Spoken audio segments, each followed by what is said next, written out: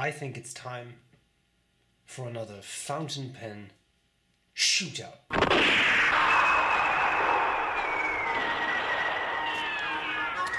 Okay, so here we have my 3 classic / Lambro pens and a Pilot Metropolitan as a comparison. These are not small pens. I think that's clear from this comparison. Well, let's go over every one of them very quickly. They all have their own reviews on my channel, so I don't want to bore you by going over all the details, but in case you haven't seen them, these are pens made by a company called Classic Pens, now known as Lambro pens. They're all limited editions from least. Okay, stay there. From least to more to most limited. These are not inexpensive pens. See reviews. But I really love them. They're made of diffusion-bonded acrylic. You can get it in other colors as well, but the red is by far my favorite because it is so intense and it pops so incredibly much. I just love it. So we have the LB5, which was made by Sailor. This is basically a king of pen, except it's half a centimeter longer. Mine happens to have a cross point, which is a fancy nib. If you've never seen one, you're in for a treat later. Then we have the LM1. The LM1 is...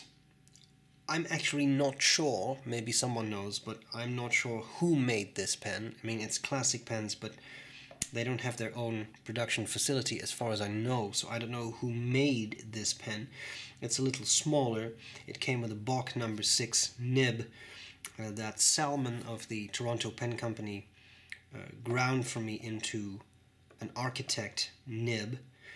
And then we have this pen, which is handmade by Paul Rossi. This is the only faceted Classic / Lambro pens model I have. The facets really make the material shine, in my mind. Handmade sterling silver details, and this has a B.R.E number 8 nib in medium, which was tuned by Mike Masayama. Because I like that, because I wanted that. So, if we're going to compare them, these are... Again, not the most inexpensive pens in the world, but I am very fond of them. So let's try and compare them. Let's start. There is some bleed through here, but you'll forgive me for not wasting paper and not using the other side of this. So here we have the LM1, the smallest one of the 3, which has the Architect nib ground by Salmon. This was still Classic pens, so this is CP. This is the LM1. The ink in all 3 is Mont Blanc Corn Poppy, which is a very nice bright red ink with a good amount of shading and an ink that is not too orange. This was a whopper of a broad nib to begin with, and Salmon turned this into a wonderful Architect. That's a lot of fun to use, even though I'm not a massive Architect person, but I had a little bit of FOMO because everybody wanted Architect, so I felt I needed one too, and now I do, and it's a wonderful writer. But as you can see, this may not be one for super everyday use because it's huge, very, very broad. Absolutely no line variation in ways of springiness. It's a somewhat rigid nib. I wouldn't really push down on that, but I don't do that anyway. But of course, because of the way it's ground, and of course you can vary the angle a bit, you can get a really wide side stroke. It's the opposite of an italic. It actually came with an italic nib, which I also have somewhere, but I always have this nib on it. So that is the LM1. Then we have the LB5. Quite sought after. Sorry, there are 500 of these pens, the LM1s. There are 50 LB5s, so this is also Classic Pens with the cross point nib. Same ink. This 21 karat. This one's 18 karat. This is another nice whopper of a nib. That was, as I understand it, made to emulate a brush. So it's for Asian characters, made by Sailor.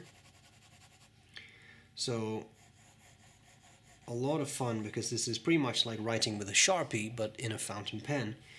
great for marking, except like highlighting text.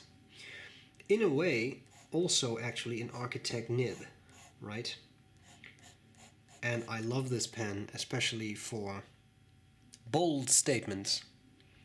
I did my signature with this and scan that so that if I have to digitally sign a document, I can put that in. I did that with this pen in this ink, and I can promise you my signature stands out. Then finally we have the Lambru pens. Andy Lambru is the owner of Classic Pens. The company changed names. Handmade by Paul Rossi with the number 8 medium nib by Bock, which you will see. So this is Lambru pens. This is the LB6. Now, as you can see, this is a much finer nib than these two, and it looks even finer, of course, next to these, but it does write more like a fine than a medium, I have found. This is a large pen, not only in length, but also in girth. It's a large pen. And I find it very comfortable. It has grown on me over the years. I didn't own one for years, but there's the whole story of me and Andy sitting down together in a restaurant and me purchasing this pen. You can find this story in one of the LB6 videos. I think it's my re-review video, I want to say.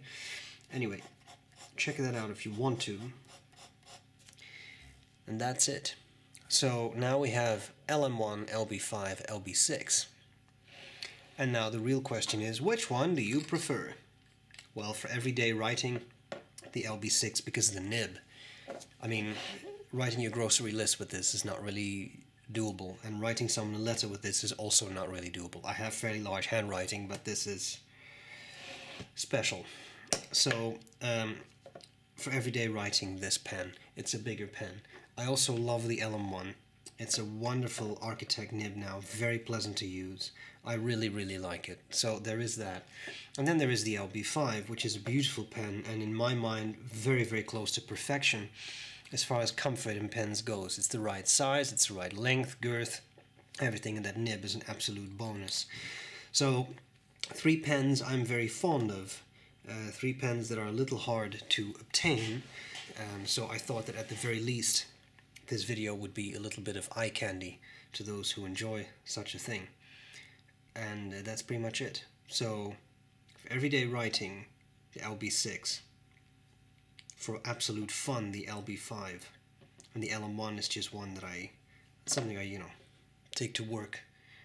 It's a very broad nib, but it is usable. It's usable for everyday writing. I hope this was useful, and I'll gladly see you later. Bye-bye.